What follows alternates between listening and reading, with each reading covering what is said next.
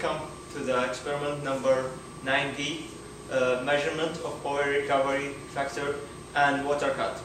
The objective of this experiment is to determine the water cut and oil recovery factor, water oil in the test, in the core sample. Water is injected at a constant flow rate through a core which is saturated with oil and residual water to simulate the real reservoir liquid condition with water flooding. Injection time, produced oil volume and produced water volume are measured, and then water cut and oil recovery factor will be calculated. First, let's understand what's oil recovery factor, RF. Oil recovery factor is the recoverable amount of original oil in place, normally expressed as percentage. So RF is equal to QO divided by OP, or original oil in place. And water cut, FW, is the ratio of water produced compared to the volume of total liquid produced. FW is equal to a QW divided by a Q total. The equipment and the material required for this experiment is Tilden, is Kubam, and stopwatch to measure the time for the flow rate, calculator to calculate the recovery factor and water cut, and brine concentration 0.4, weight percentage KCl, potassium chloride, and oil. And we use decan as our oil in this experiment.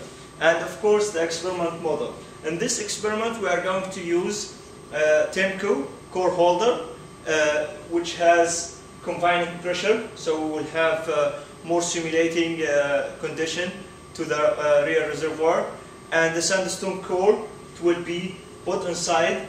Now, after putting the core sample inside the core holder, we will start the procedure of our experiment. First, the core sample is vacuumed, then saturated with brine water, which is 0.4 weight percent KCl. And then decan is used to displace the water until no water is coming out. This is generated reduced residual water and saturated the core sample with oil, recording the volume of the decan inside the core that will give us the original oil in place. Second step is to make sure that the pump is fully loaded with brine water, which is 0.4 weight percent KCl, and then set to constant flow rate, which is 1 milliliter per minute.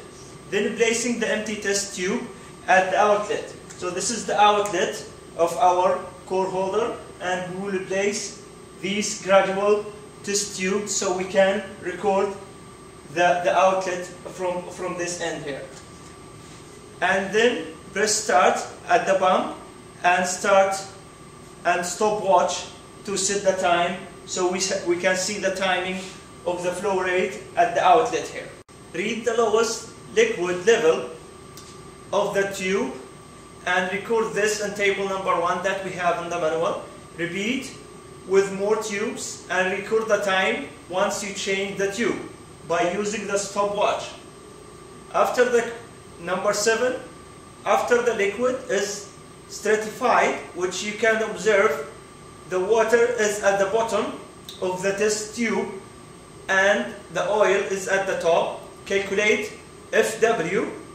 You may need to change the tube more frequently even they are full.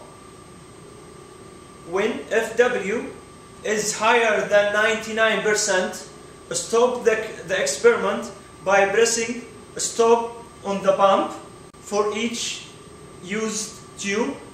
If they are filled with any oil, pour it back in the oil tank and clean it. Otherwise, just pour it in the sink and clean the tube. So now, with the recording of time, produced oil volume and produced water volume, it is possible to calculate a produced water cut and recovery factor.